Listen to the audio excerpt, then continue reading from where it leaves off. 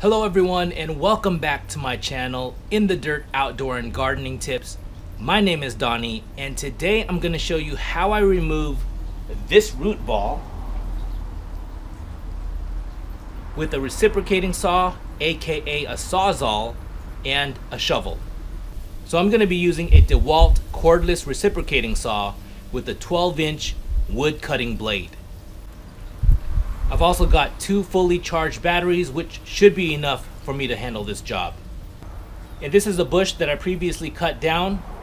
If you want to see how I cut down this bush, be sure to watch this video. A link is in the video description. So the first thing you want to do is to cut down this bush, but leave a couple of handles so you can pull out the root ball when it comes time. The second thing you want to do is to be sure you remove any weed barrier. As you can see here, I pulled back this weed barrier and this weed barrier. Even though the reciprocating saw is very powerful and the saw blade is very sharp, it is not meant for cutting through weed barrier. And finally, be sure to water the soil around here to make sure that it's nice and soft before you start digging. So you may have seen some videos where people start with the reciprocating saw. Now my plan is to actually start with the shovel and shovel as much as I can, and then when I run into some tough spots, use the reciprocating saw. Now in an ideal situation, this should only take me about 15 minutes and I should only have to use the reciprocating saw and the shovel. But it may take longer if we run into some tough spots.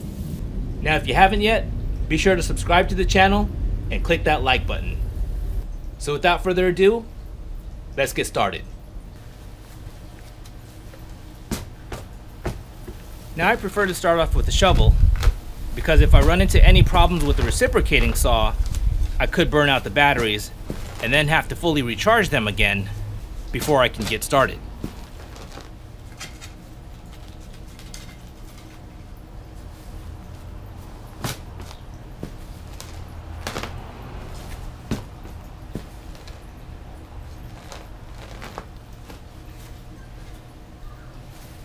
Now this is not the ideal situation for using the shovel.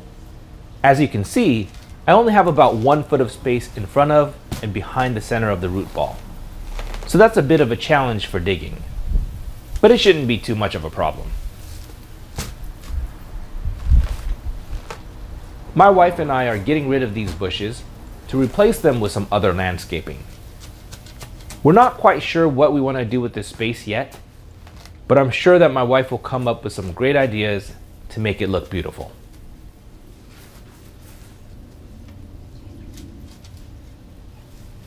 These bushes came with our house when we bought it a few years ago. I already took out 3 of them, and that last one on the left will also be going away soon.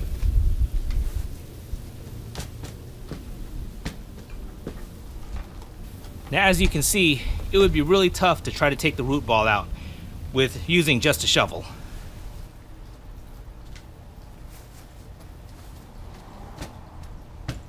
I assume that most of you already have a shovel. I'm not using a fancy shovel or anything. This is just a hand-me-down from my father-in-law.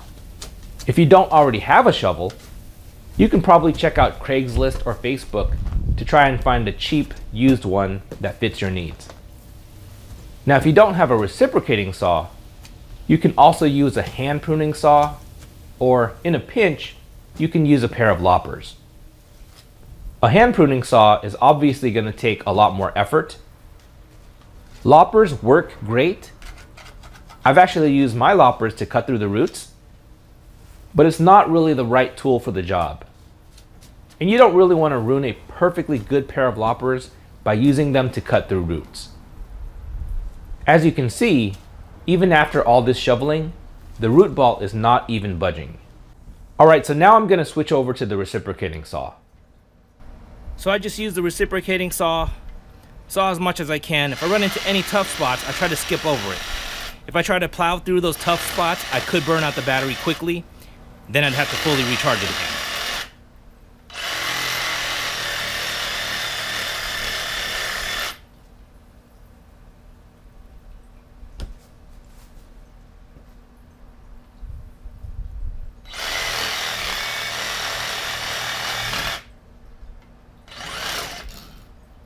There you saw that I just ran into a tough spot, I just lifted the Sawzall over it and continued on to the easy parts. This Sawzall is great. I've been meaning to buy one for a very long time. Back in the day, I used to volunteer for Habitat for Humanity. And a lot of the old timers highly recommended getting a Sawzall. So I finally decided to pull the trigger on it this year. So far, I've only been using it for removing bushes, but I definitely look forward to using it for other projects around the house. Now I'm going to switch back to using the shovel.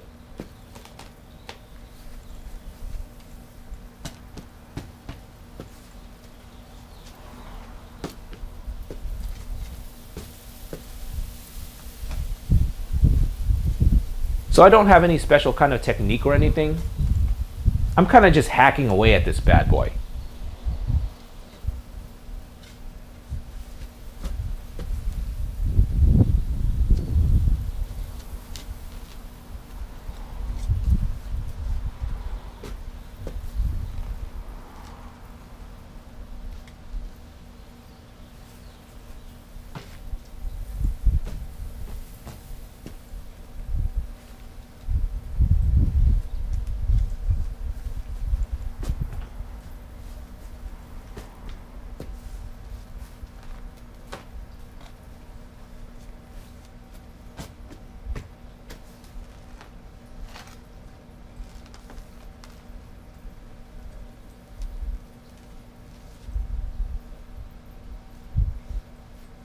If you have any nearby drip irrigation, be careful not to damage it. I guess if I damage my drip system, I can make a video about that and show you how to fix it. It's a pretty easy fix. It's just something I'd rather not be doing if I don't need to. So I'm trying to make sure I stay away from that drip line.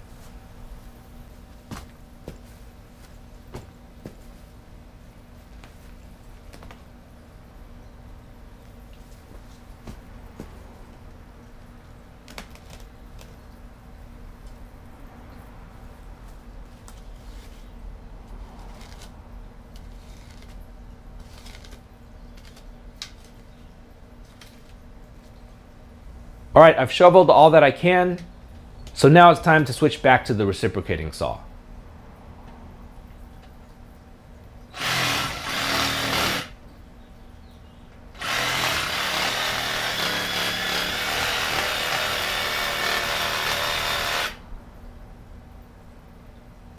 This Sawzall cuts through these roots like a knife through butter. It is such a handy tool for this job. Here's a tip if you do purchase a cordless reciprocating saw. Make sure it comes with 2 batteries and a charger. I got lucky. There was a deal going on at Ace Hardware that included the 2 batteries and the charger. So that was really cool.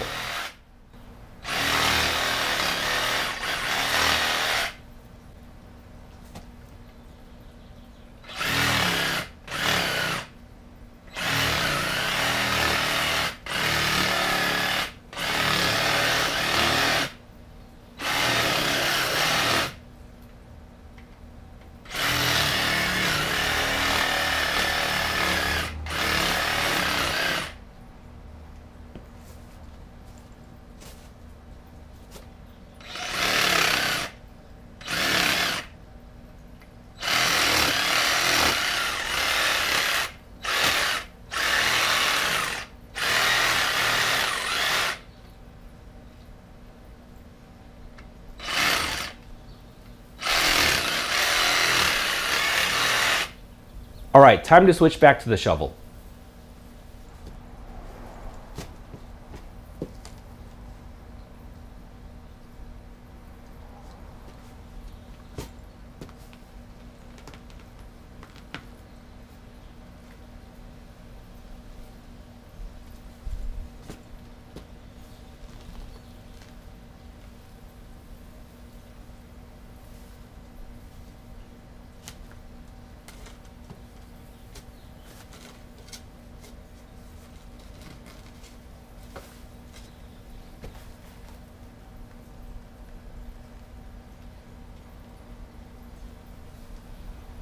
This is what the roots look like that we're cutting through.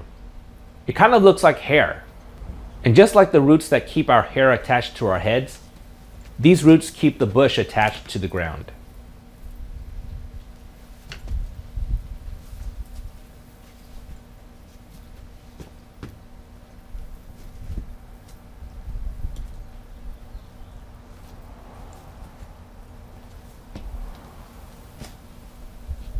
It looks like the root ball is finally starting to move. So we're getting close to being done. We're just going to use the shovel as a lever to finally detach the root ball.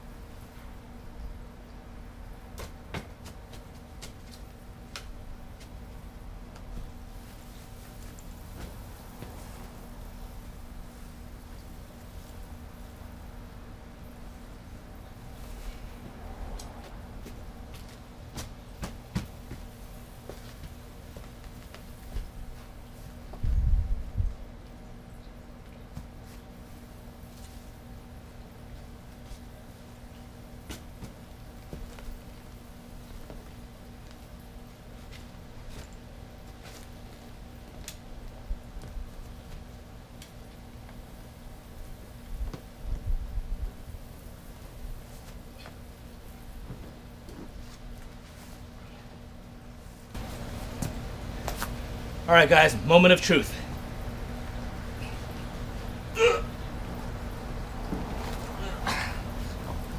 We did it!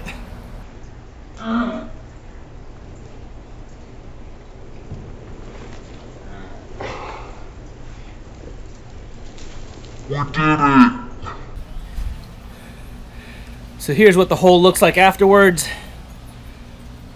Here's what this root ball looks like. As you can see, it's just a bunch of very tough roots that look kind of like hair that make it really tough to get out of the ground. And in the front there, you can also see those nice clean slices that were made by the reciprocating saw to the sides of the root ball. This thing is a beast.